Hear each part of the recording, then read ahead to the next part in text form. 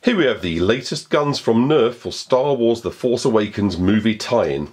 On the left we have the First Order Stormtrooper Blaster, and on the right the First Order Stormtrooper Deluxe Blaster.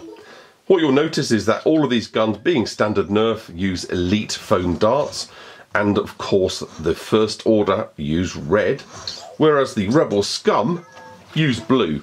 We'll get to look at those as well later in the video when I start shooting BB-8. Yes, of course BB-8, you're going to be target practice, Rebel Scum. There's no point trying to hide behind the props, you need to get out of here. Go charge your battery and run.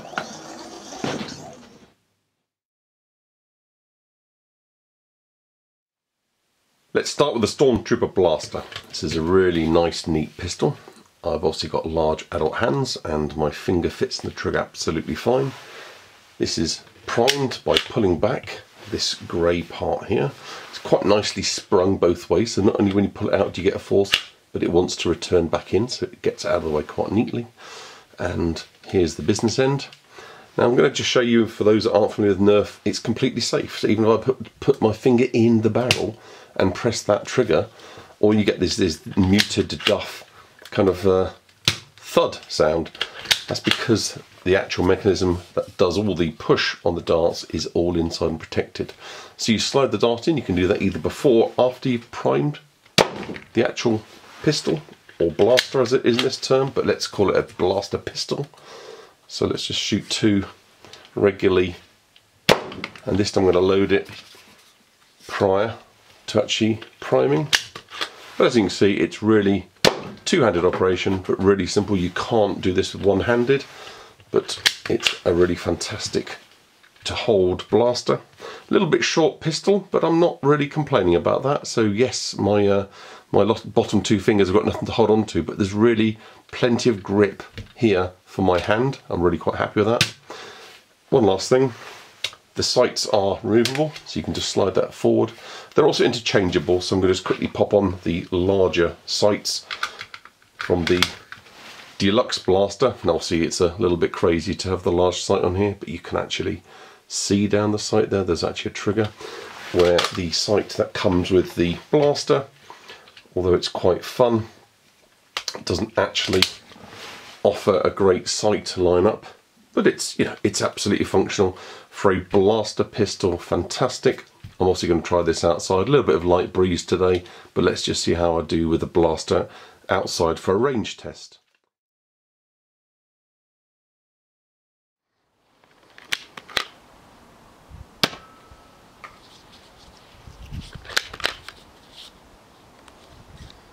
I find the blaster amazing. Really am getting 18-20 meters easy. Okay, that last one was erratic, but that gives you a good idea. Here's the Stormtrooper Deluxe Blaster. You do get instructions that help you, show you how to set it up, etc., and how to use a Nerf blaster, but if you're familiar, then it's going to be very easy. This part actually I've already attached. It doesn't come off, so once you've got it attached, you can only get it the right way around. It's on there for good, which is fine. It's the magazine holder that goes on the very side of the rifle. As you can see, you have a bunch of darts, only 5 that are actually printed with the Star Wars logo, and the other 7 don't have that. Let's just a little bit of focus onto the magazine. So it's a 12 dart magazine, so all of those will fit into this, which is quite nice. You've got a nice simple marker here that shows you which way the dart goes in, so you want to make sure you put the tip forward. And my way of doing it is, and I'm sure it's the best, is to push down on the actual rubber tip dart, because it makes the whole foam process a little bit easier, and it's a little bit easier than pressing on the back, because as you can see, the top comes up a little bit more easily than the back does. So once you've got yourself up to 12 darts in there, don't overload it, don't be tempted to overload it. You're only going to have the spring push too hard, and then this is more likely to then jam into the mechanism. But once you've got this loaded, you want to prime by pulling back this part here. Now I've actually done a full prime and load, so I'm going to just expel that air. I'm going to leave it in the primed position, so I can now load the cartridge just by slotting it in. There's a click release button here, so that's now well and truly firmly in place. And now, of course, like all Nerf guns, you've now got the dart in the chamber position. you then draw it further forward into the firing position, and I'm going to just pop my hand in front of it, and then you can actually then fire your dart. This gun, very much like the Rampage Elite, has slam fire, which means if I held the trigger button down and I were to then load and bring forward, you'll see it's already firing, and I can then do that until the cartridge is empty. One more feature on the other side: if you do get a jam, there's a jam door. What does a jam door look like? So the idea of this, it doesn't open unless you've actually got this at this position here, and the idea is that if you have a dart that's stuck in here in some way, and you can actually see the white of the cartridge, you can of course remove the cartridge. Again, if you've got a real problem, you might want to have access to both sides, and the jam door lets you do that. So obviously I can put my finger right through there and you can see right through to the side because there's nothing jammed in there. But if there were, that gives you really good access to then clear the jam. You can then of course bring forward and fire. The jam door's now shut. Again, safely keeping all fingers out of the way of any of the working mechanism. One last thing I like to really point out: this has got a kind of status indicator on the side here. So as you draw this back, this goes red and stays red whilst loaded and primed to fire. When you fire, it then goes black. So you kind of got an indication whether your opponent has got a primed, loaded weapon or not. Now, you can't tell whether there's a dart in there or not, so they could be bluffing, but I think that's a really nice little visual indicator. The stock is actually removable. We just slide that down, there's a little orange catch there. But when it's removed, you've actually got this rather plain, pointy piece at the back, so although it makes it shorter, doesn't make it any more easier to hold, so I recommend keeping the stock on. Although I'm sure, although I haven't got any other stocks, you could interchange it and replace it with other stocks. Let's just pop the cartridge back in place. And then we can move on to the final part, the sight. So the top here has got the normal kind of rail load system where you can draw from the front, in this case the sight that comes with the gun, and it goes back until it clicks, and you can again slide off the front. So you've got this slightly ridged system, and then it goes over this orange rocker. There's a clip on the back that locks in, and that lug, you can hear it click, keeps it in place. Fully interchangeable with other items. I've only got the standard Stormtrooper blaster, so I'm going to put that on. Now I'll put that on actually on backwards, but it looks nicer backwards. So let me show you what I mean by backwards. So it's locked in place a little bit firmer. It's not a brilliant sight, the small one that comes with the original Stormtrooper blaster, but I think the sight, this large one, is good. You can actually look down there and you've got a nice little hairline trigger. Let's just have that at the very, very top of the screen, just in shot. And that's really nice. Again, my hand being a large adult hand, really comfortable. This handle is bigger than the pistol, and I find this motion works really well. So I'm actually finding this brilliant, very comfortable, and having quite a bit of fun just showing it and demoing it. What I'm now going to do is going to go outside and I'm going to actually see what it's like. There's been a bit of wind today. I love the styling. This is really comfortable. You don't really get to hold this part because you're so busy holding the underslung pump action area, but it's very, very comfortable, easy to hold. I don't find that the stock gets in the way of anything. I end up resting this on my hip, so if I'm shooting from the hip, then it works really well for me. Let's see what it's like outside. Gentle breeze. This claims to have 20 meters, which is 65 feet. Let's see how that does.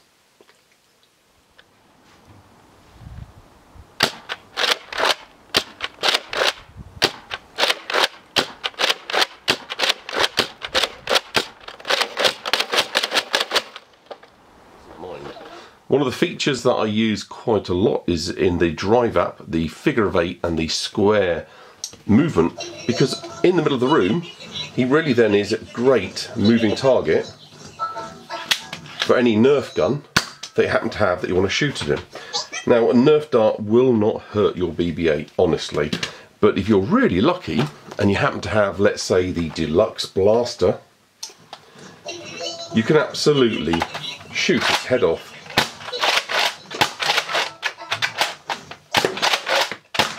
Now this is rather cruel and point blank range, but absolutely that's got to be worth 10 points, hasn't it?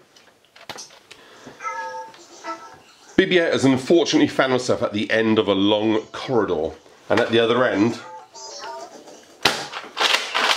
there's me with a Deluxe blaster, laying down rapid fire. Now I'm shooting, excuse the wobbles, from about 8 meters away. Yes, BB-8, still shooting you. I find the Deluxe blaster really accurate in sub 10 meter locations, but I actually find the blaster the best for range. Now, almost got him. It's had one last try before the cheeky BB-8 gets away with it. What do you reckon, BB-8? Do you reckon he'd dodge this bullet? Where are you going? Come back, coward. Here's the Star Wars The Force Awakens Nerf dart refill pack. There are 18 foam darts in here. And there are 9 of each colour. Only 3 of each type have the Nerf or Star Wars logo and the Rebel emblem or the Empire / First Order logo. The others are just plain blue or plain red with the rather nice semi-translucent soft rubber tip, which is very nice. It's a real close-up on the dart, just to show the Star Wars and Nerf lettering in a bit more detail. So it's in effect one on each side, and the really nice part of this is the tip. It's quite a grippy plastic, it's squidgy, so it feels a little bit gel-like, but not at all sticky. Heavy enough to stand up your darts quite easily. They're definitely, definitely a nice point on them. There's actually a hole on the side, so if they did hit anything, any air that's inside can easily come out, so that again, making them nice and soft, so that the impact is soft as all Nerf Elite darts are, so that even if you were unlucky enough to be point blank range shot straight onto your, let's say, your arm or an uncovered bit of bare flesh, it's not going to sting or hurt much at all. Just want to do a full reload just to show you, remind you that you actually need to have this back in the pull back position to release your clip.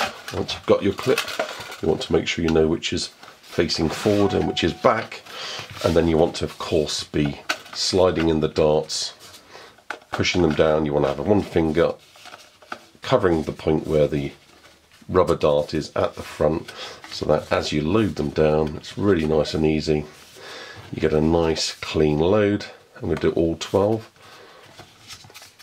Now I've got quite large fingers, so I think a slightly smaller finger is going to make this even easier. But as you can see, didn't take long at all, and I'm sure practiced hands will make that really good. I'm tempted to give it a tap so that the dart's at the back and not the front, just so that the rubber part can't stick.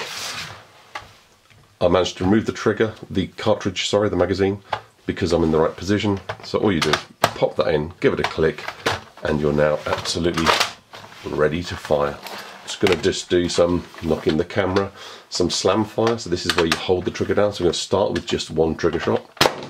And now what I'm going to do is hold that trigger down as I pump the gun, loading and firing. And there's no trickery there with video fast forwarding, etc. Slam fire really does enable you to really lay down some suppressing fire. It may not be the most accurate, certainly very noisy, but you really get a very fast, rapid rate of fire out of this. Brilliant magazine, brilliant gun. Quick comment about the boxes, because I think they've done a really nice thing here. Bit of tape on the front of all the boxes. Once you've cut these very carefully, the box kind of unfolds and you kind of unroll it. And then behind there, what you're going to find are a series of these white cardboard tags and what look like traditional tie wrap grips, but there's no plastic or wire in these. These are actually paper, tightly rolled paper. They're it's very fibrous paper, but that means all these tags, all this cardboard can all be recycled. So once you've cut your tape, the only bit of plastic you need to remove is the bit of plastic holding in, and it is just gripped in by the shape, so I made that look very much harder than it really needed to be, but they've just got angled bits of plastic. So although that might have to go in the bin, the rest of it can all be recycled. So well done Hasbro, well done Disney and Nerf, brilliant packaging. The more you can recycle, the better. It's got to be a good thing. Now BB-8's got some really great little default movements that you can use. So here's the figure of 8, and whilst he's in his figure 8 move, let's hope no first order stormtroopers come around the corner.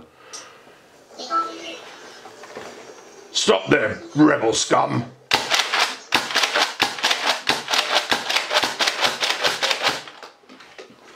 Don't think you can escape that easy.